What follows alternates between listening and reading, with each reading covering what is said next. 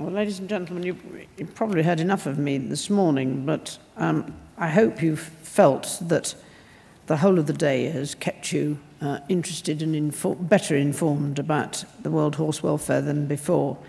So thank you for joining us, and I hope that you'll have lots of interesting messages to take away with you, feel supported in your own levels of interest, and also the comfort of knowing that in spite of what has been a very difficult year for most charities, that World Horse Welfare has been able to maintain its income during 2009. Well, that says a huge amount for our supporters, and that's you and an awful lot more people out there. So hopefully our communications are working well and we are getting our message across. It doesn't stop as a form of entertainment, getting your message across, but it does show that we have a good message. It is well put. We can back it up with facts, and we can prove to people that we can make a difference. And maybe that's why we've been able to do that. And the messages that we take from today, I hope, will add to our ability to continue to raise funds. The horse transport always seems to me to be an ability for people who are responsible owners can't quite bring themselves to believe that this level of abuse still continues, or indeed that, as we've noticed in the map, that the number of abattoirs available en route would seem to mean that it seemed to be wasting a huge amount of money just in transport, when it would seem to be cheaper and easier and more efficient from everybody if they actually went to more local abattoirs. I also spotted the fact that there didn't seem to be very many abattoirs in the UK who would fulfill that role, and we know that even that is an issue here. And we aren't squeaky clean on this, and it's a balance that we have to maintain. And sometimes we get reminded of that by the work that we see going on elsewhere. The level of interest in the training in Lesotho remind us of that. And in Romania, where the take-up of the offers for help are so encouraging in terms of their understanding of the difference it will make. And sometimes I find that that's a less easy message to get across here, rather more of the science than the welfare. And it's that balance that is absolutely critical for us to be able to strike. And sometimes it's easier when it is linked to your welfare and in the human context. If you have a vested interest in terms of the horse as part of your life, then your ability to see what difference it makes is easier than it is for those who just see it as part of the scenery, leisure activity, just nice to look at.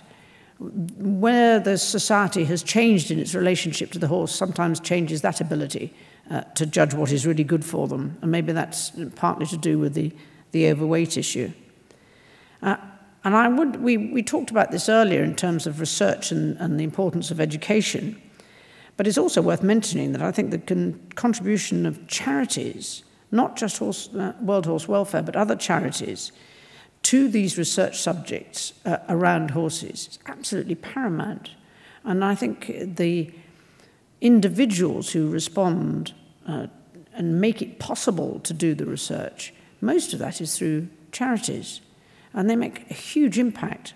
And for that, we mustn't forget that you're partly represented here, but there's a much wider group of people out there who do take that part of the research seriously.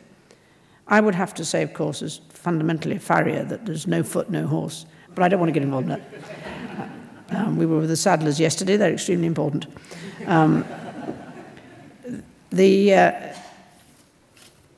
The education issue, I think we have highlighted today, and practically every subject we've touched on has a relationship to education, either in terms of the research end or in the much more basic end, where you start to become an owner.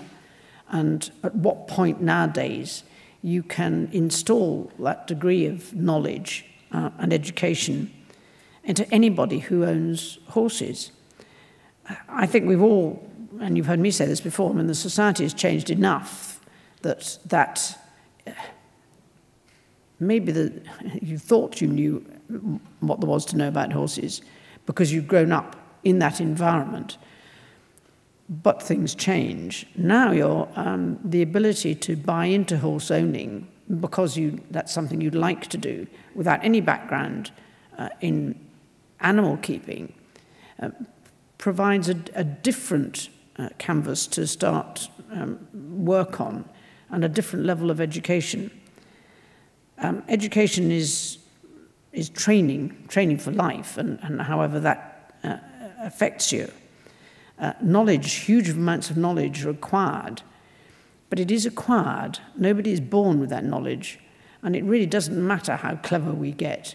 We've got to start somewhere, and that applies to all subjects, and animal welfare is no different in that sense.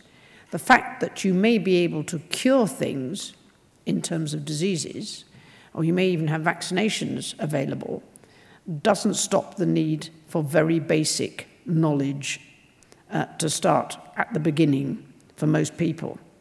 And that's something that we mustn't forget, and I think it's a role we may have to continue to play for a very long time yet. The fact that we do this and we keep reminding ourselves of that value is where World Horse Welfare actually works, because in all those countries where we're making an impact, it is at a level which reminds us just how valuable all those basic entry points are, and that if you do that well, and if you do it at a level which is truly understandable and affordable, and they can being sustained in the long run, you are really making a difference in the long run. We've also starting new international training programs, which is we can only do with continued levels of support. To be able to maintain the programs that we already had in place has been successful enough in terms of this year's fundraising, but to start a new international project is even more important. And one in Senegal is an exciting project, slightly different area. So that's 6 countries we're working in. And hopefully they are also countries which can spread their work from within, because they're beginning to grow the knowledge and affect their neighbours, who will see what a difference it makes. Now, we've also got things to look forward to, and in fundraising terms, that's always important. And in this case, it's a really important one, because the Mitsubishi Motors Badminton Horse Trials have accepted us as the charity of the year next year. Now, I've just, funnily enough, been in with one charity who's already had that privilege, and they did make the point about what an enormous success it was from their perspective. But it required an awful lot of extra people to make that opportunity truly worthwhile. So it's having enough people on the ground who can take advantage of that opportunity that will really make the difference. But I think perhaps we ought to say thank you to Hugh Thomas, who's with us today, for giving us this wonderful opportunity. I'm sure it's not entirely his decision.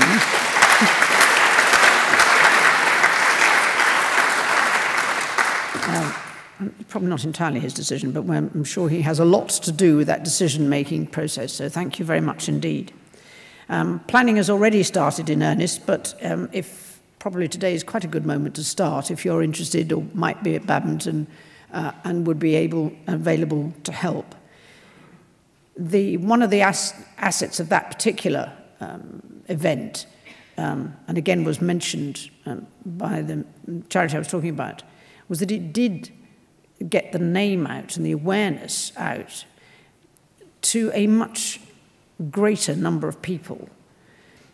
We do take for granted, and perhaps badminton is a classic example, that we do take for granted that people who go to badminton will already be aware of World Horse Welfare and other horse charities. And it may be that that's true in terms of just the name, but they may not be aware of just how much those individual charities do. And this is a really good opportunity for us to be able to make that point and to bring home the figures. Again, the assumption by either modern livestock owners or members of the public might be that transport of horses for slaughter is just a very small number. And when you get a grip of the fact that that's 100,000 a year, that is a slightly different issue. And these are the things that we need to get across, those really basic figures that will raise that profile of the issues that little bit higher. And it'll give us a much better chance of promoting our appeals, getting people on side, signing petitions, writing more letters to MEPs and other politicians. That's a really important part of what we're asking, and an opportunity that we can take. So we look forward to that opportunity very much indeed. I would add, of course, that badminton's always worth visiting as an event, and there are all sorts of other things you can do there, but it is a perfect opportunity to promote world horse welfare, and I hope we shall be able to make the best possible use of that opportunity. And I hope today will help us do that, again, to raise the issues and the understanding of those issues, but more importantly, what world horse welfare has already achieved measurably and what we know we can achieve in the future. Thank you.